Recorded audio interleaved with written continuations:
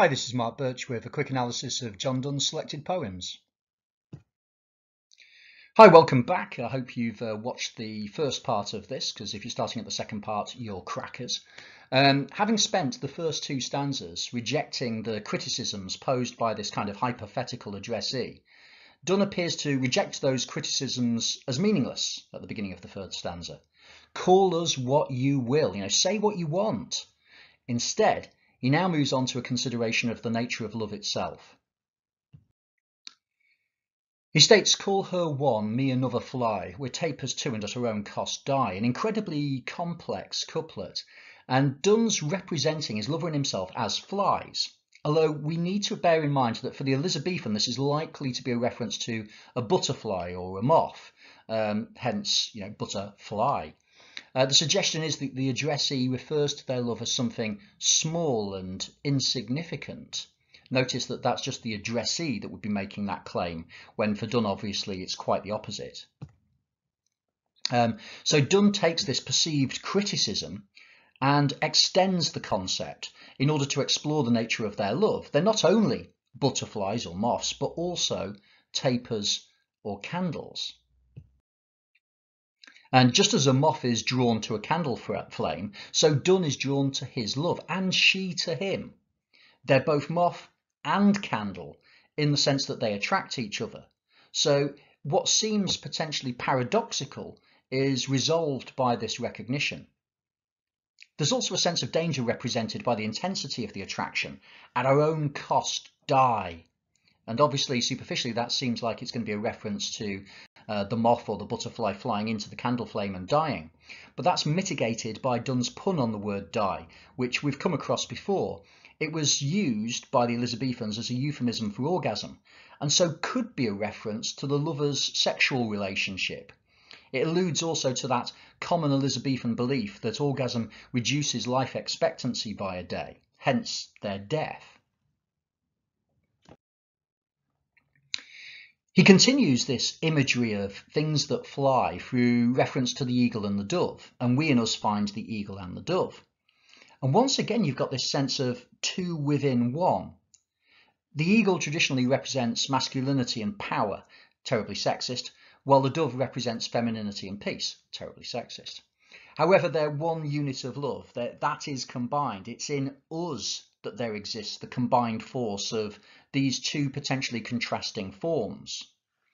Donne's presenting them as a unit, as a single force of love, rather than two distinct individuals.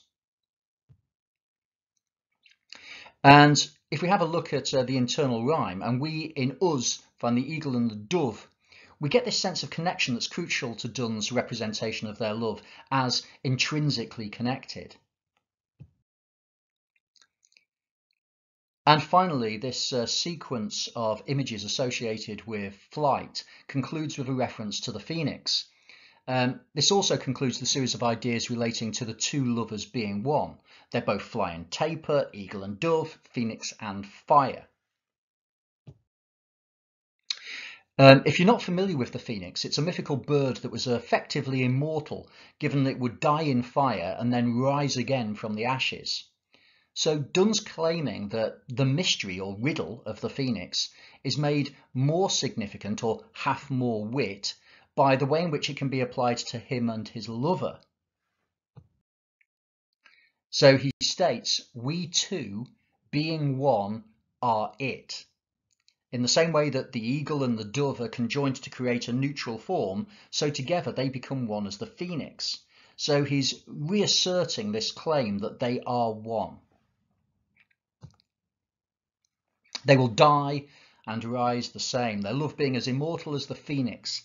But Donne may also be making that sexual pun on the words die and also rise in terms of erection.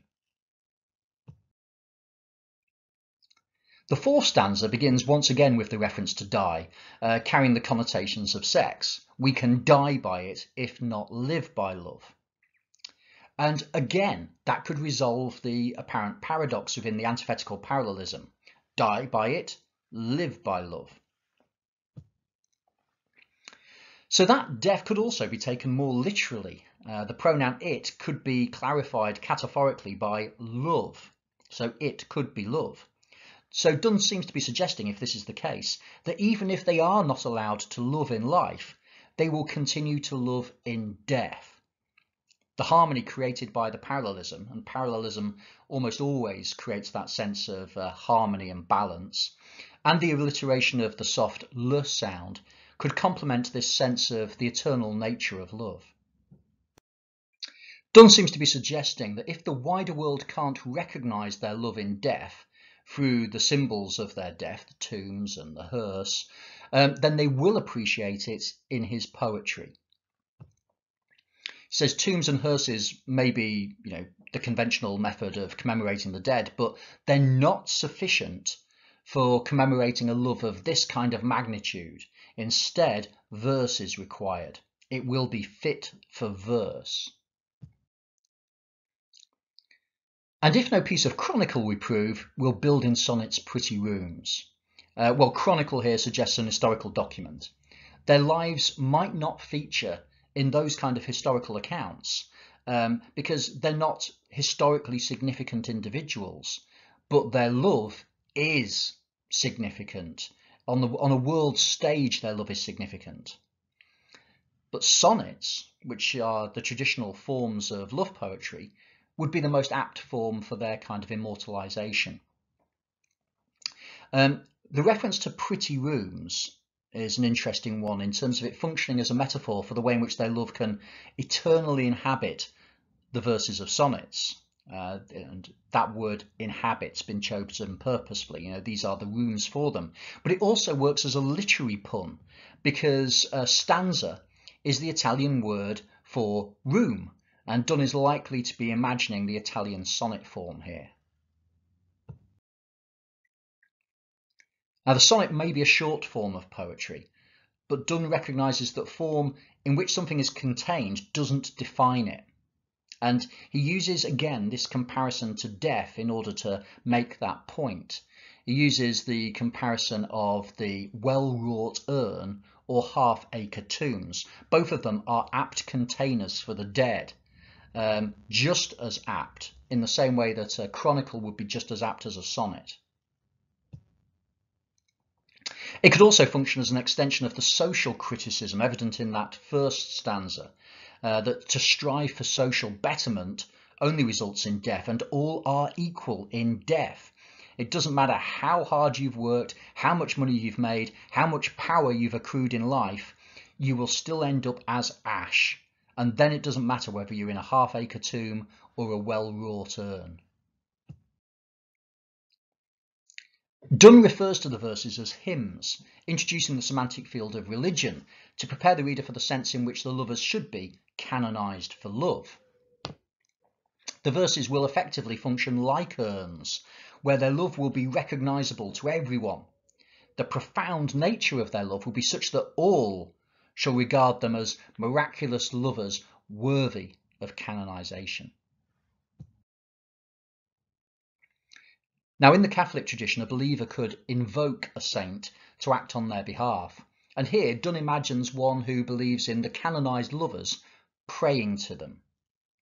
So they've effectively become the saints of love. He uses this register of a prayer to capture the way in which the lovers would be worshipped by future generations. If we listen to the bit that's in direct speech, it does sound hymn-like or prayer-like. You whom reverend love made one another's, and so on. The lovers are once again identified as unified, one another's hermitage. And so there's that kind of symbiotic relationship that we saw earlier with the phoenix and the fire, the eagle and the dove, etc. And the semantic field of religion is employed once again. A hermitage is the dwelling of a hermit, usually someone who's chosen to live in seclusion for religious contemplation. But here, the poetic voice and his lover are presented as each other's hermitage, like the moth and the candle. They are the sanctuaries for each other. They attract each other. They're the refuge for each other. And it seems that the future lovers recognise the poetic voice and his lover's love as one of peace. But love at this future point, this hypothetical future, has been transformed to rage. Those in the future need to aspire to the love exhibited by the canonized lovers. So Donne's imagining a time where, rather than being criticized for being love, people will actually appreciate the value of this love. The transformation of love's conveyed through that use of antithetical parallelism, inverting its quality. Love was peace, now is rage. And so, you know, this inversion complements that sense of the way in which, you know, there's this bizarre criticism of those that love peacefully and beautifully and yet are criticized for it. The canonized lovers are presented as a microcosm of the world's soul. Contract may function as a homographic pun, meaning to reduce in size, contract, hence the microcosm, but also contract, to form an agreement. In the latter sense, a contract is formed between their love and the world's soul to act as this ideal of love. The asyndetic list of countries, towns, courts represents the endless aspects of society that will seek guidance from these canonized lovers. And it's these aspects of society that are driven into the glasses of the canonized lover's eyes. So those eyes are transformed to glasses or mirrors. The countries, towns, courts look into those mirrors in the hope of finding a reflection of the pure love exhibited by the canonized lovers. It's their love, their pure love, their refined love that's idealized, and the hope is that by gazing upon it, they will get a reflection of that back to be prized by them. Their love is this perfect example of love. They epitomize love. And it's this epitome of love found in the canonized lovers that society seeks. Hence, they are a pattern of love, which appears to be a reference to an ideal in the same way that you would have a Platonic ideal, something to be measured against. And this kind of Neoplatonism is something that Donne does refer to on a number of occasions.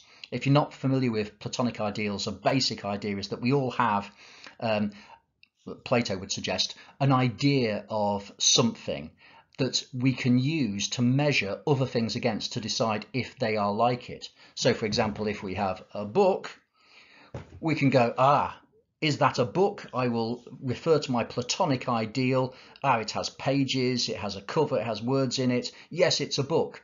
And even though I pick up something else that looks very different and feels very different, maybe has many more pages, I can still apply that ideal of a book to decide whether it is a book or not. So, in terms of the structure of the poem, it's written in 5 9-line stanzas, the regularity of which could represent the enduring nature of their love.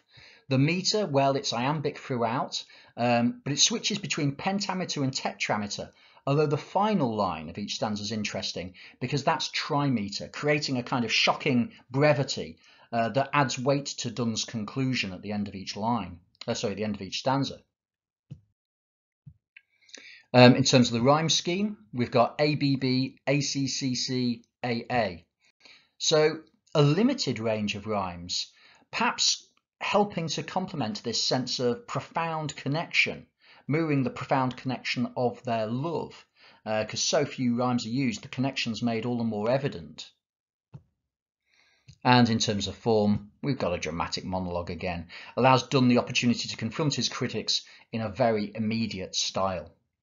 Okay, thanks ever so much, folks. Take care. Cheers.